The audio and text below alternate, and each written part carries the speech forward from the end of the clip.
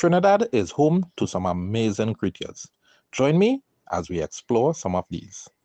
The golden orb spider is native to Trinidad, and they can be found in the forest of Trinidad.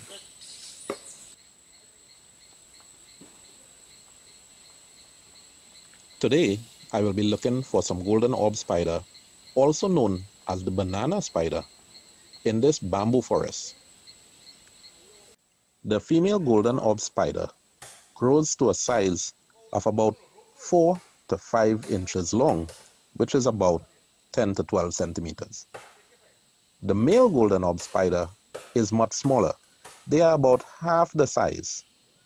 The golden orb spider is carnivorous, and the males have to practice extra caution when approaching the female, as they can be eaten.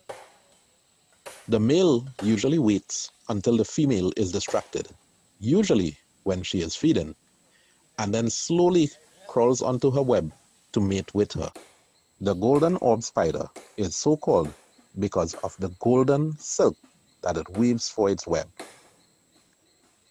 Their web is very strong and can last several years. It can even snare small birds.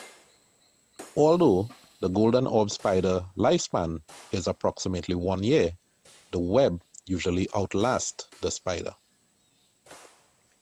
The female golden orb spider lays a single egg sac camouflaged in the leaf litter on the forest floor. The spider lays in wait for an insect to get caught in its web. Once an insect gets caught in the web, its struggle alerts the spider of its presence. The spider will then rush down to its prey, inject it with its venom, and start wrapping it in silk.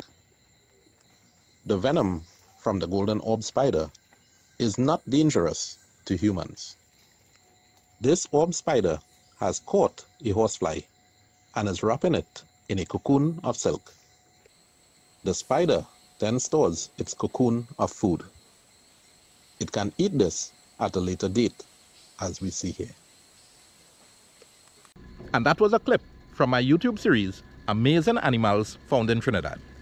If you would like to see the full video, please check the links in the description. This is Hardeo Roopan, the man in the wild. I'll see you in the next video.